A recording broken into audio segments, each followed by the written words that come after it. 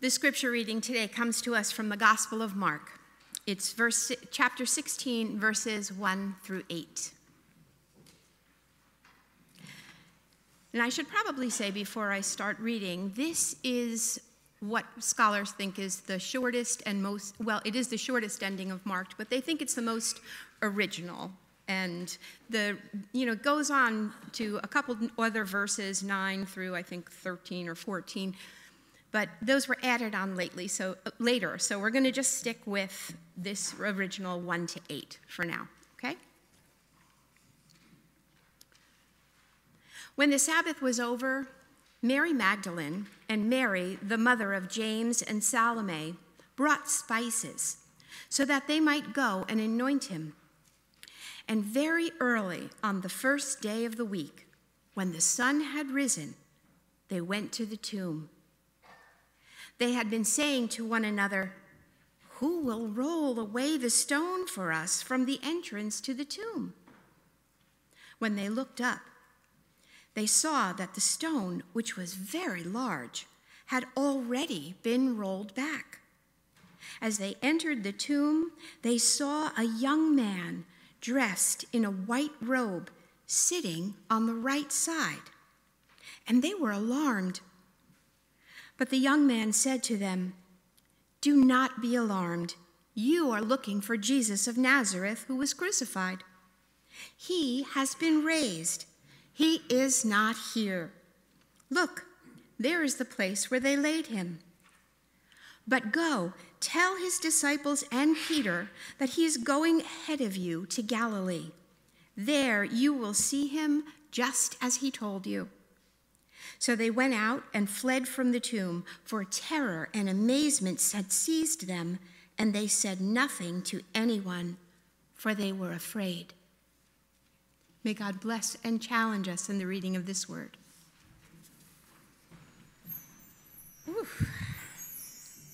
He is alive. Amen. Amen. Yeah, thank you, music ministry.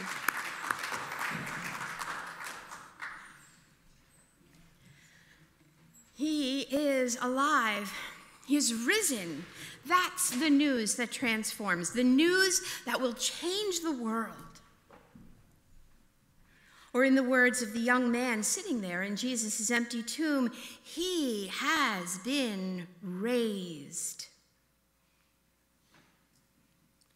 How long do you think it took for those words to sink in to the women going to the tomb that morning?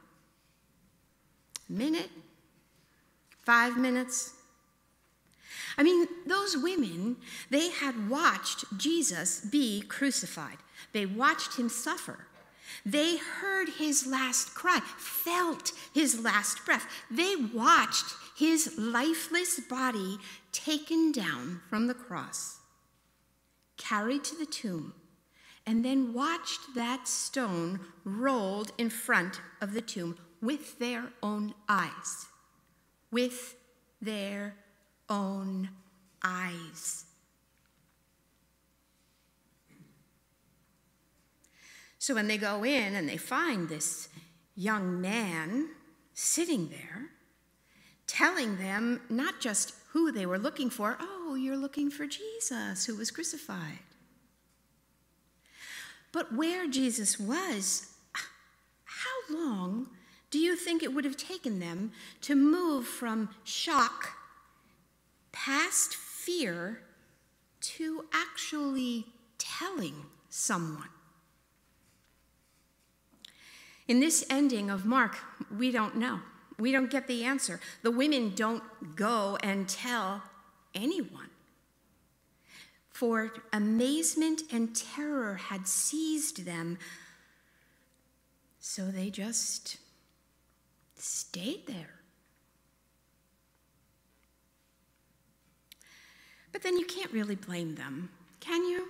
I mean, we don't like it when Jesus isn't where Jesus is supposed to be.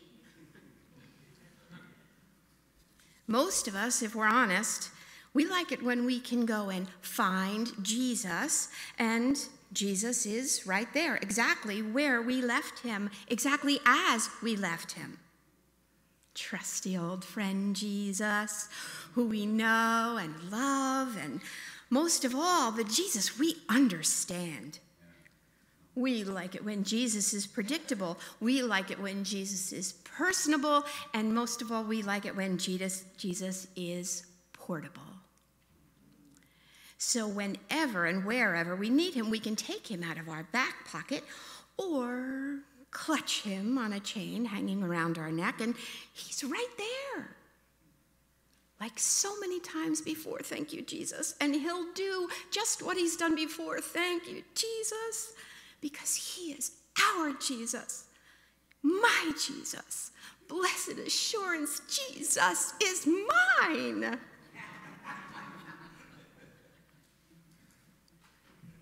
No judgment. We all do it. We all like to cling to what we can count on. So when Jesus is not where and how we expect, we're frazzled and shocked and terrified and amazed, and so were the women. But I sense that Mark, leaving us simply with "they were afraid," is actually somewhat of a gift. Yes, we may be denied that picture of resurrected Jesus, but for Mark, Jesus cannot be a possession. Jesus can't be grasped or held or pinned on our lapel. Mark knew that when we are given a Jesus that we can hold on to in our two little dust hands like an action figure and claim as our own, that, we have a tendency to hang on so tightly and to squeeze the life out of it and to misshape it and eventually remold it until our little Jesus meets our little needs, and Jesus turns out to look a lot like us. And sadly, that means our Jesus is very small. Instead, Mark gives us a Jesus who can't be grasped, a Jesus who is already out in the world. When the young man in the tomb relays Jesus' words of promise, they come with directions. Jesus told you when all this is over, he'd meet you in Galilee, and he's already there. Why? What's in Galilee? I'll tell you what's in Galilee. The poor, the marginalized, the sick, the outcast. It's where Jesus' ministry began, Galilee. In Galilee, we'll see Jesus again, still feeding the hungry, still driving out demons, still preaching hope to the brokenhearted, healing those in distress, still breaking down walls that separate people, still out there protesting justice, agitating, activating, because that's what Jesus does, so that's where Jesus is. And there's something else in that message. He has been raised that maybe we as moderns miss, but Mark's audience wouldn't. That Greek verb raised that we translate rise or awaken, in Greek thought, it emphasizes the gathering up of one's scattered thoughts or unconscious attentions and bundling those to a unified purpose. Let me say that again. It's a mouthful. It means a gathering up of one's scattered thoughts or unconscious attentions and bundling these into a unified purpose. So for the first followers of Christ, those words, "He has been raised," would have been very clear.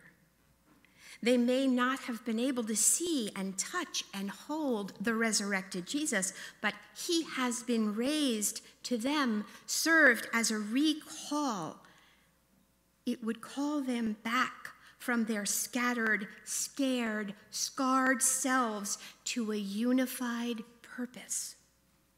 Remember who Mark was writing to. He was writing to a people who were actively being persecuted. They have seen their temple destroyed. Their city was destroyed. 1 million Jews killed.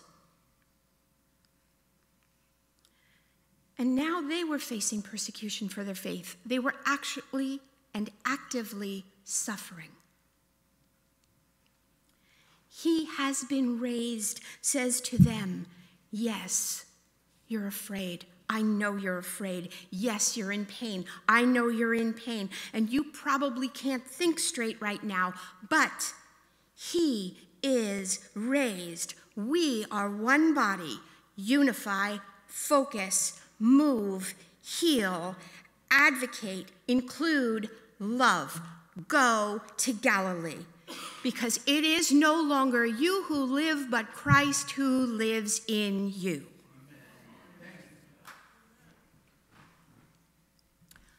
Let's go down one layer deeper. Because there's one thing we haven't talked about, this messenger, this young man who's seated in the empty tomb in the long white robe. It's weird, right? It's weird. The word translated young man appears only one other time in the Gospel of Mark. When Jesus is arrested, there's a young man, an Ianiskos, it's called, and he's present at the arrest in the garden. And he's wearing, strangely, only a linen cloth, the same linen cloth that you would use to bury someone. A death shroud. And after they bind Jesus' hands, the guards try to grab this young man too, but they only get hold of the linen burial robe. The Ianiskos runs away, naked. We never talk about this little detail, but it was important enough for Mark to include intentionally in the middle of one of the tensest moments in Scripture when Jesus is betrayed and arrested. Who was the naked young man?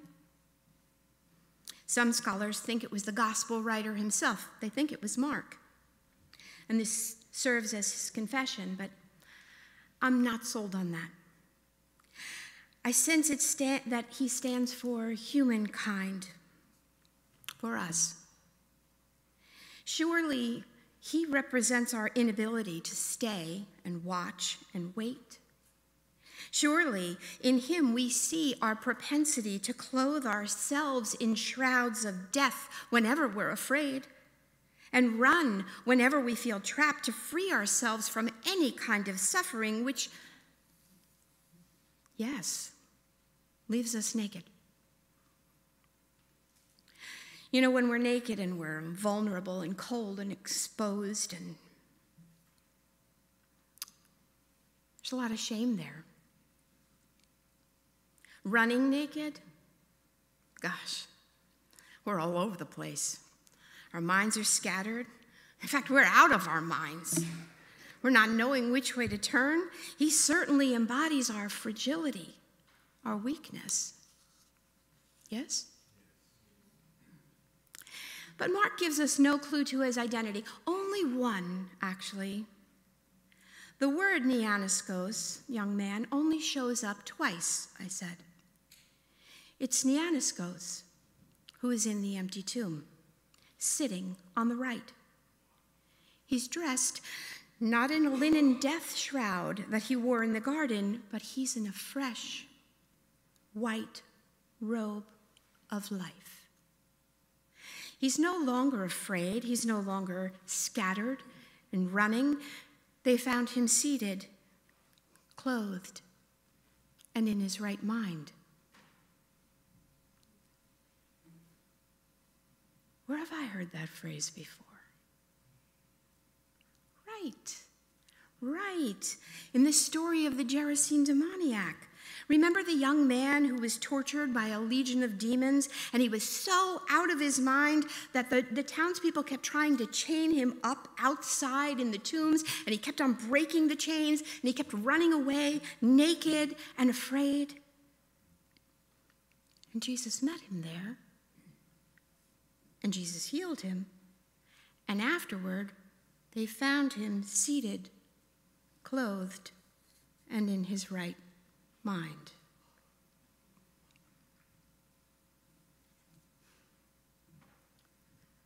Isn't that what resurrection looks like? Isn't that what wholeness looks like? Isn't that why Jesus went through death and resurrection, so that we too can be restored? That like Neaniskos, we can rise with Jesus free of death, free of fear and shame. No more running. We rise. And afterward, we find ourselves seated, clothed, and in our right mind.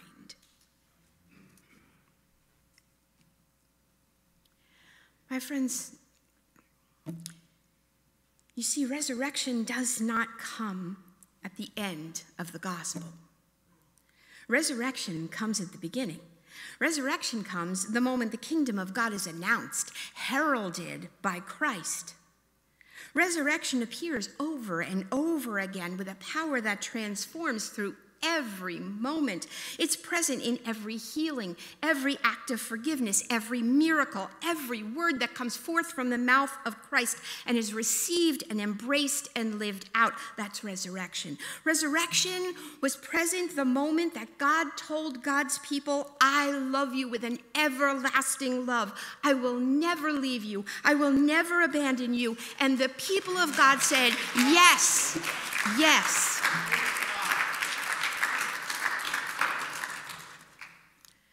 And my friends, make no mistake, resurrection is happening right now. It happened today. It happened every day that we say it's another glorious day to worship God. It happens every time we claim God loves us just the way we are, no matter what. It happens every time we gather to serve and work and grow as a people. It happens every time we speak a word of forgiveness, every time we work to reconcile a broken relationship, every act of healing. Resurrection happens every time we embrace the truth that nothing can separate us from the love of God. Nothing. Every time we claim that we are children of light, despite how we think or feel or act, resurrection happens in every touch of grace, every tear of compassion, and every breath of hope. Just look at all of you. Go ahead. Look at all of you. All witnesses to the resurrection that has happened here among us. Yes? Through Christ, love is reborn. We are reborn every time we meet in this place where hope leads and love wins. Happy Easter, my friends. Now go meet him in Galilee. Amen.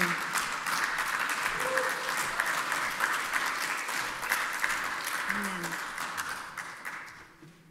Amen. If you are able, please rise and join us in singing Alleluia. Sing to Jesus. Alleluia. Amen.